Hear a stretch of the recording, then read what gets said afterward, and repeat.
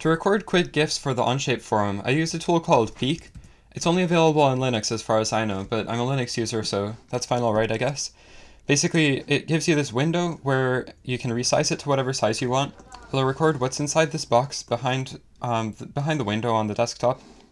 I'll resize it like this so that it's set up for Onshape. It remembers your last window size, so that saves a bit of time. You click record as GIF. You do whatever you want, so maybe, I don't know, maybe I'll like edit this composite part or something. I don't know. And then when you press stop, then it'll give you the save dialog. I leave them all in the videos folder with the default file name, not very organized. And then it'll pop up with this where you can view the animation and share it. So here, if I double click on it, you can see that it recorded. Not sure why it didn't open the first time.